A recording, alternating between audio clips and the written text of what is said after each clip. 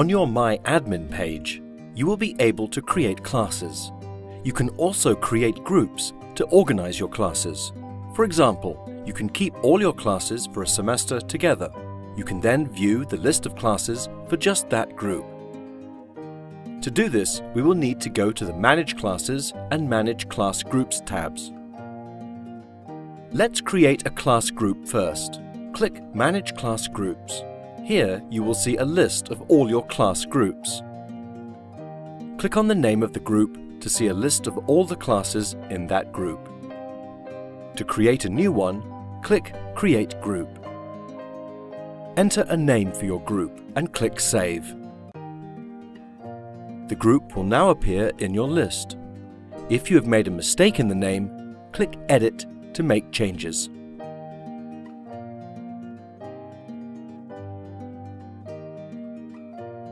Now, let's look at classes. Click Manage Classes. To see a list of all your classes, click Show All Classes. You might have a lot of classes, so you can search your list to show only certain classes. Or you can filter your list to show only classes that use a certain series, level, class template, or are in a certain class group. Click Search. You will see the class list below. Tick the box next to a class name.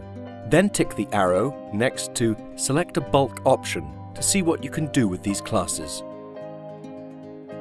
Here you can move the class to another class group, or you can send a welcome email to everyone in the class. Click Apply. Choose Language and when to send email, and click Next. Click Confirm.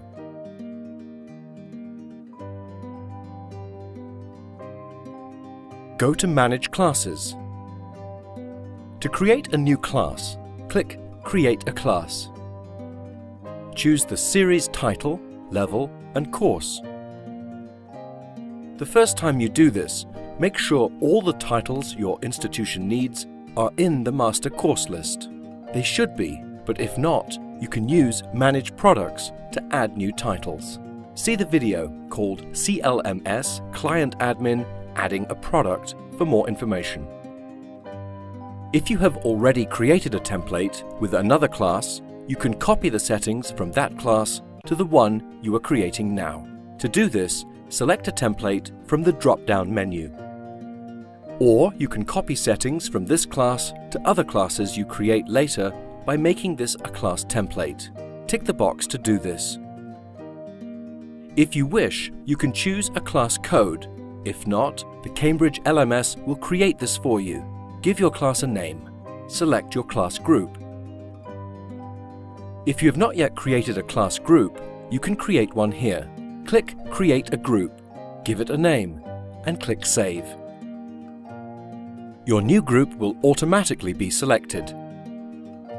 Set the start and end dates of the class. Tick Class-based scoring, only if you think your students are very likely to be repeating courses. Click Create Class to finish.